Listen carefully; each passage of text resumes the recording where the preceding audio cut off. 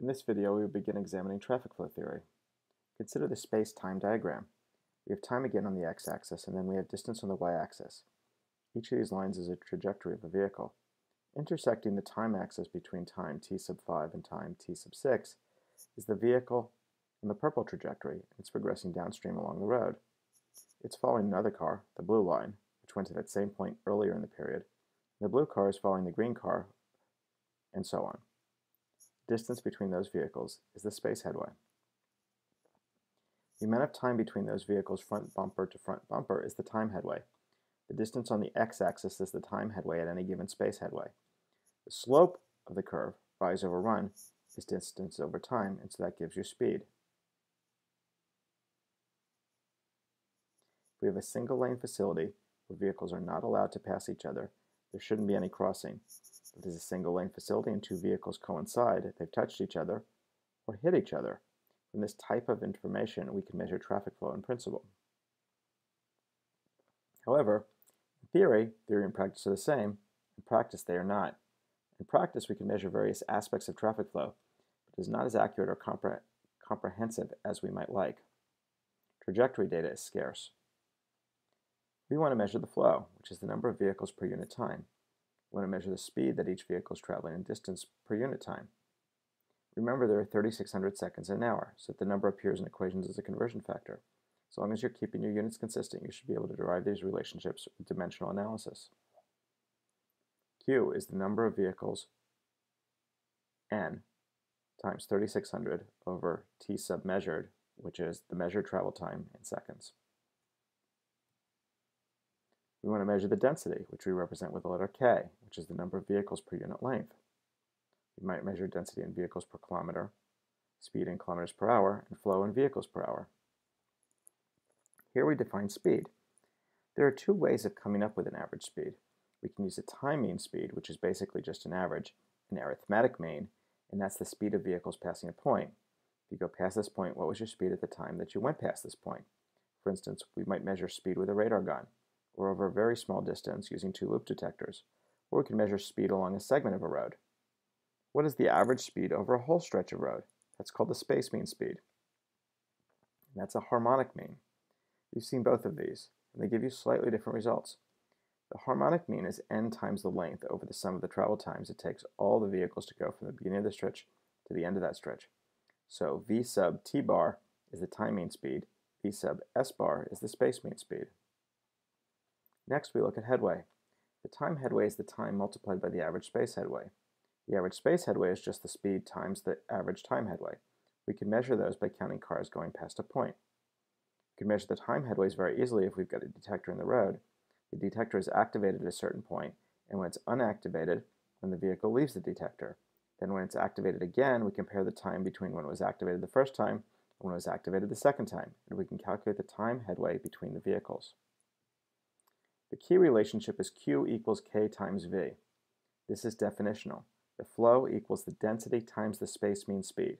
If you think about the units, vehicles per hour equals vehicles per kilometer times kilometers per hour. The space headway is also important. 1 over the average space headway is the density, or density times the space headway equals 1. Density is the vehicles per unit length. The space headway is the distance between each vehicle. These relationships, again, are all basically reworkings of what we've just seen. They're just different ways of presenting the same information. Space mean speed equals flow times the space headway. The density equals the flow times the time per unit distance. We know there must be a relationship between flow, speed, and density. This is something that we can measure, and if the density is 0, the flow must also be 0, because if there must be no vehicles on the roadway, there are no vehicles passing a point.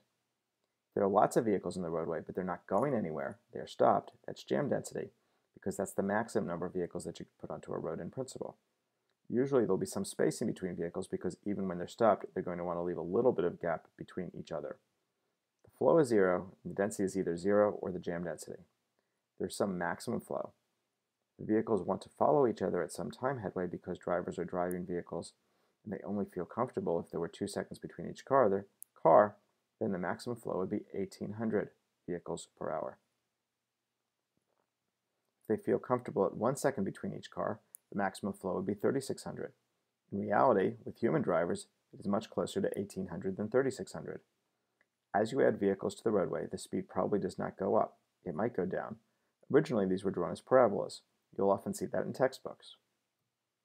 In practice, it's a little bit more like a triangle. This is an example. The y-axis is a 5-minute flow, so number of cars represents the number of vehicles per 5 minutes, and the x-axis is the density in cars per lane mile. This is an example from I-94 we did a few years ago. You can see that speed isn't really dropping until you get close to capacity.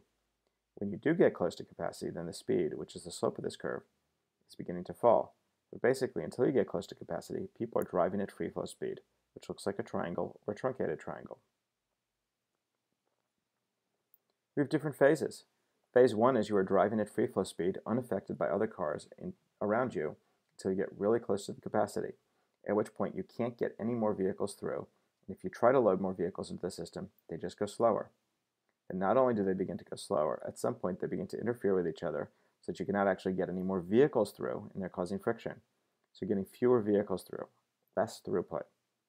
And not only is the speed lower than the free flow speed, the capacity begins to drop. In the final phase, you have some recovery. At some point, the number of vehicles that want to use the facility drop off. Everybody is left for work or everybody is left for home. You have a recovery period where the speed begins to rise again and the throughput begins to increase because you're not putting as much stress on the system. This maps to the queuing input-output diagram that we looked at in our previous lecture. You start with an uncongested region, but then either the capacity drops or the number of vehicles that want to use the bottleneck increase, or both, and you get a queue forming up. You begin to see the arrivals at the back of the queue exceed the departure rate from the front of the queue. Then there's a recovery phase. These two ideas are not inconsistent. A freeway bottleneck is just like a queue, except that the vehicles are moving instead of stopped. But there's a maximum throughput. There's a server rate. They're going through at that rate, except that the server rate is determined by the vehicles themselves, not by the system. If you had race car drivers, you'd get a higher throughput until they crashed, and race car drivers tend to crash a lot.